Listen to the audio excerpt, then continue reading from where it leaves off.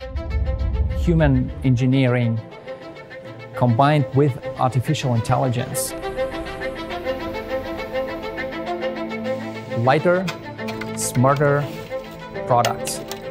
And here is a huge potential that can revolutionize not just the products that we're providing, but also the way we work. It's about finding ways to extend the range beyond anything that we thought possible. One way to do that is to make the vehicle as light as possible. That's where generative design comes in, using artificial intelligence to design structures that are lighter and stronger than anything we thought possible.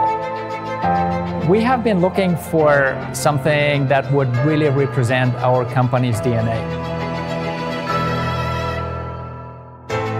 The goal of the Type 20 is to provide a platform for us to show really cutting-edge technology in a really emotionally impactful way.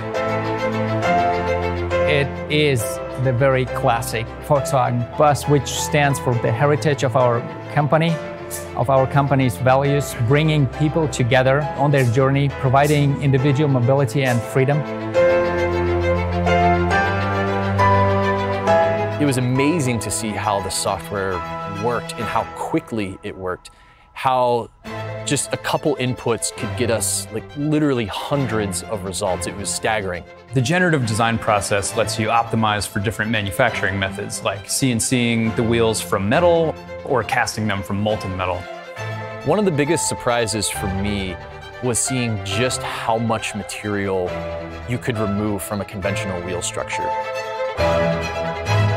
When the final rims arrived here on site, it was kind of like Christmas morning. The whole team was excited to open the box and see how these really work. I'm really proud of the team here that we were able to put this thing together and show our vision of the future of both the company and of the automotive industry.